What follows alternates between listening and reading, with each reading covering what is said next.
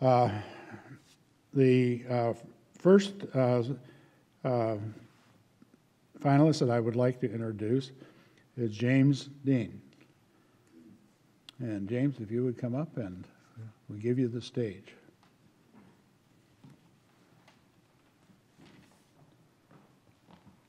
I said that wrong, didn't I? Did so.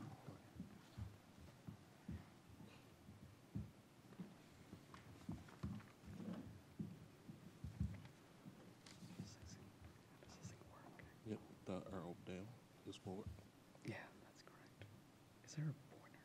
I think so. I think that's it.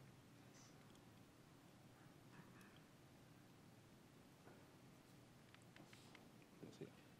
This? Oh, okay.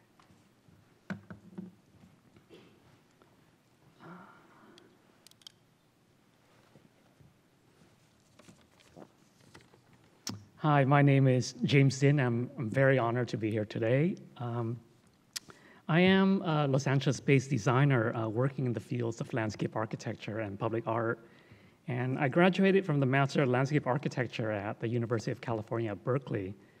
The concepts that I often examine through my creative work, such as community, place, and history, can really be traced back to my family's experience with displacement.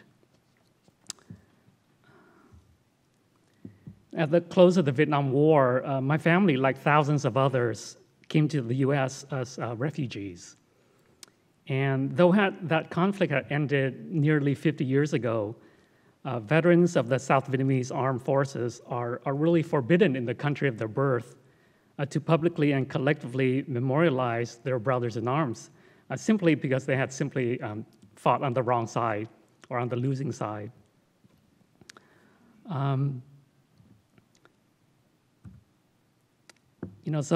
So because they can't memorialize the people that they had fought with, wounds remain unhealed and ghosts from the past still haunt the present. And the slide shows my father, this picture shows him as a student in the military medical program, and he served as a captain medical doctor in the South Vietnamese Army. So it was really with these heavy thoughts that I was inspired to enter the National Native American Veterans Memorial Design Competition. For I believe that people, communities, and a country to heal and thrive, it is important to honor everyone, all those men and women who have sacrificed so much, even their lives, to protect their communities, their land, liberty, democracy, and ways of life. Furthermore, I believe it is crucial to include the stories of diverse peoples in the larger narrative of America. This country has not been built by one group of people or by those in power, but by the contributions, courage, and sacrifices of many different peoples, such as Native American veterans.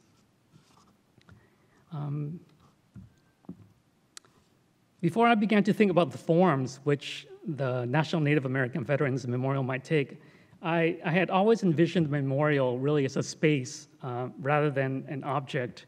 Because a space is where ceremony, where prayer, where healing, reflection, and learning can all take place.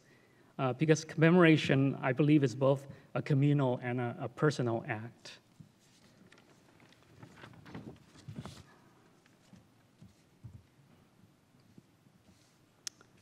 This location plan, this is a location plan. I had last visited Washington, D.C. over 20 years ago when this museum wasn't even built yet. So I had no idea of the site or the location itself. So I had to go on Google. I had to look at photos and street views.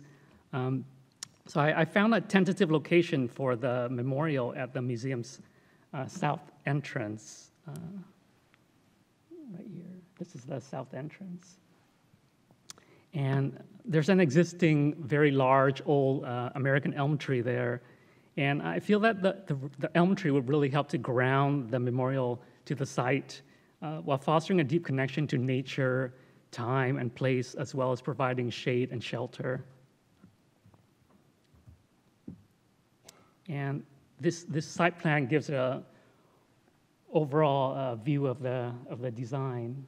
This is the existing American elm tree, and this is the south entrance right here. So the memorial space is organized around a circular form, and I chose this shape because the circle shows itself in many Native American cultures.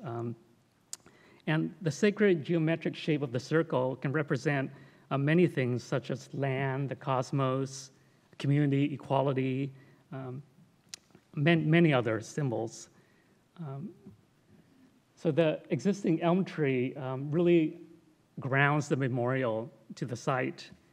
And on the west side, I propose an earth form, which I'll talk about later, which helps to demarcate the space and creates a partially private, enclosed, an embracing space where people can gather. And at the heart of the memorial is what I call a wellspring, shown here as a circle in blue. And I'll go through each of these elements.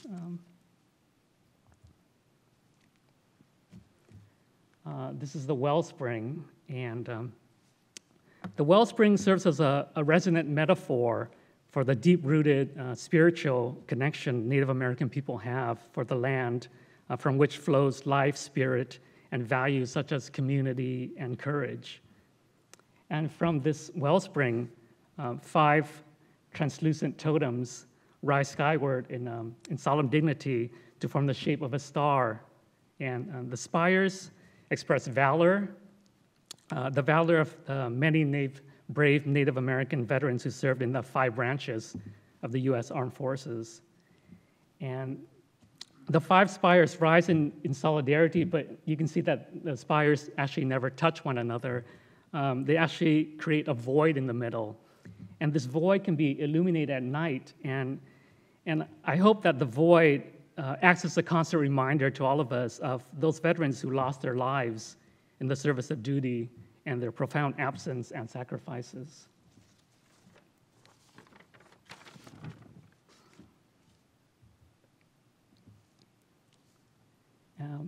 From the wellspring, ripples of paving extend outward to an embracing wall, the wall of remembrance. The face of the wall can be etched with text documenting each major conflict in U.S. history, as well as acknowledging the contributions of servicemen and women. Also, individual voices can be quoted to humanize wartime experiences. Because wartime, history often portrays people as numbers or statistics, but I think if we can get actual quotations of people who had experienced these wartime experiences, that it really humanizes the experience and we can relate to that experience more. The concentric circle motif is also repeated on the wall, as you can see here. And these etchings, I see them like petroglyphs. They symbolize connections across history and geography.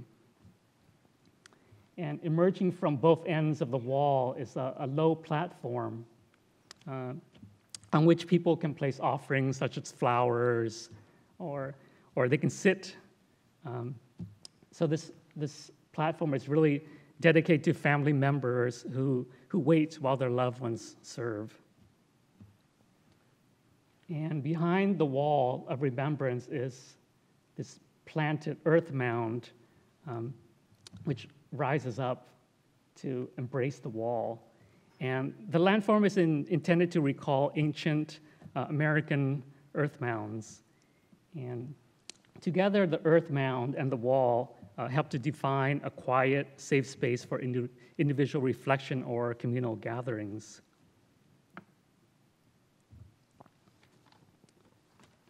So in conclusion, sheltered by the branches of an old tree, the National Native American Veterans Memorial offers a contemplative space where people of all backgrounds and generations are welcome to gather, where veterans and non-veterans alike can partake in ceremonies, where they can pray, heal, and really reflect on the interconnectedness of life and death, of water and earth, of land and sky, and of the past and the future.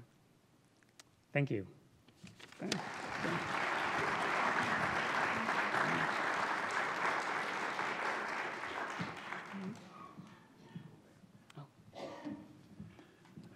Are there any questions for James? I failed to say, if there are questions, we need to make them from the microphone there since we will be recording. So not seeing any questions? Okay, thank you, James. Great. Yeah, wonderful.